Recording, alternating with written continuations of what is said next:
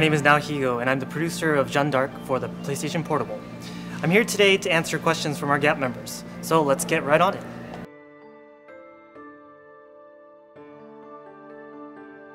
As far as the benefit goes, because it's on the PSP, we have this really great screen to work with. And basically, this screen allows for a lot of pixels to be displayed at once, which enables us to put a lot of characters on the screen at once. Strategy RPGs typically take up a lot of real estate in terms of the menu system and whatnot. So by having this great screen space to work with, we really had the freedom to make this gorgeous looking game. The other aspect of a strategy RPG is that the battles typically take about 15 to 30 minutes to complete, and that's actually perfect for the PSP because people are playing it on the go. So when you're playing it on the go, you only have 15 minutes or 30 minutes to play, when you're standing in line or waiting at the airport. So I think it really works out well for this game because that you're able to play it in little bits and pieces. As far as the challenges go, the biggest challenge that we encountered is that this was the first strategy RPG by Level 5, which has typically made action RPGs. So everything had to be developed from the ground up. So the initial phase of prototyping and initial concept, there was a lot of experimentation that needed to happen in order to make this game work.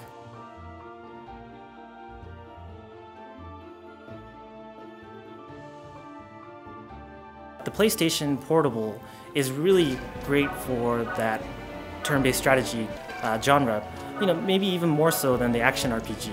They wanted a new challenge when they made this game for the PlayStation Portable. They wanted to try something different from what they've been doing in the past. They didn't want to be singled out as, a niche developer.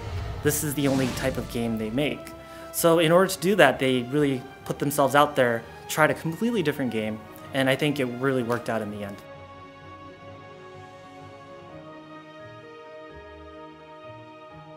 Well, there's a lot of different ways to do that, but the main way to customize your character is by utilizing this system called skill stones.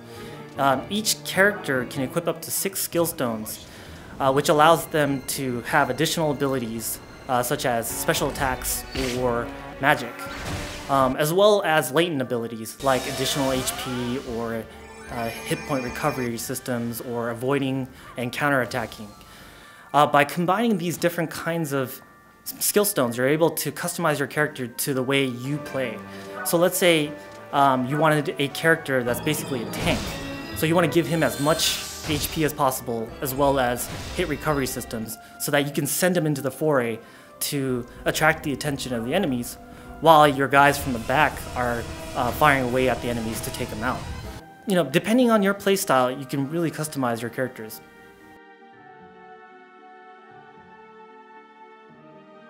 Basically, divided broadly, there are 4 different kinds of character species.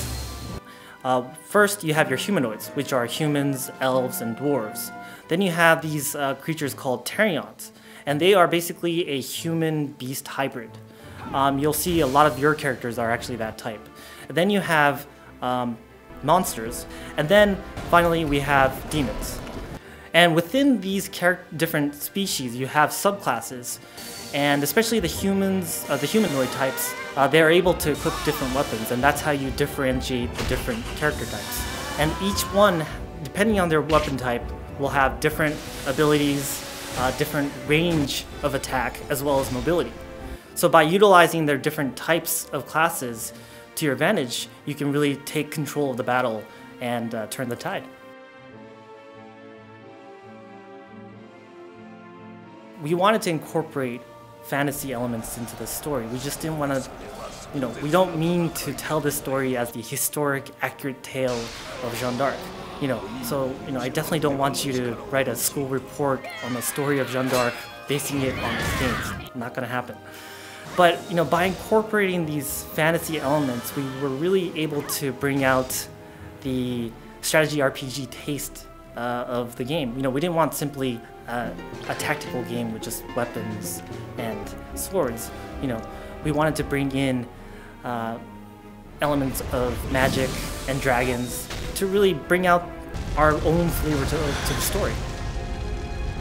And also with just the story itself, we did put a few twists in it, so people who are expecting the true story of Joan of Arc may be in for a surprise. So that's it for the developer Q&A. Thanks to all the GAP members who sent in their question. Jean d'Arc is coming out in fall 2007, so please check it out.